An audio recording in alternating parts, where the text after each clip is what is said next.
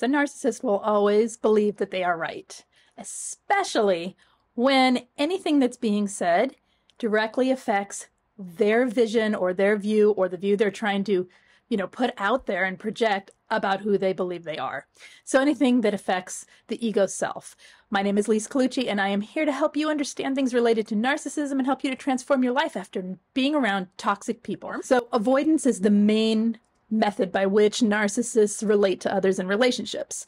This is a form of avoidance. It is avoiding the other person's reality, avoiding relating to another human being, and maintaining that they are completely right in every situation to protect the ego. Have you experienced that? Let me know in the comments what you think about a narcissist always needing to be right, especially when it comes to anything that is in debate, any argument, anything that goes against something they believe or something that they think. So why do they do this? I mean, the thing is, in their world, they are right. They cannot see the delusion that they live in. They cannot see the fact that they're living from a delusional standpoint and viewpoint that excludes everybody else in the world. So to them, the world truly does revolve around them. They lack the awareness of compassion, and they lack the inclusion of others that empathy provides.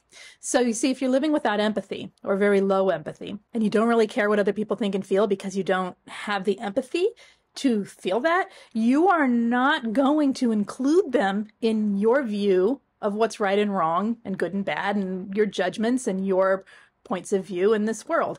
And a narcissistic person is a highly judgmental person. They are highly opinionated people. They do not even care about the opinions of other people. Not at all, because they are so busy protecting their point of view that to include another person's point of view would mean there's some doubt about that egotistical point of view, and they can't have that. Is this sounding familiar? They don't learn from their mistakes. Okay, narcissistic people don't learn from their mistakes. Guess why? They don't believe they make any. They don't make any because everything is done from their point of view, which is the right point of view, right? It's the right way to do things. So why would they make a mistake? It's basically everyone else's fault when something goes wrong. If something's going wrong in your relationship with them, whose fault is it? Probably yours, right? Can't be theirs because they don't do anything wrong. They're 100% right. And if there is a situation where they do have to admit some sort of not rightness, they will twist that around and make it your fault as well. I know I did that, but you made me do it.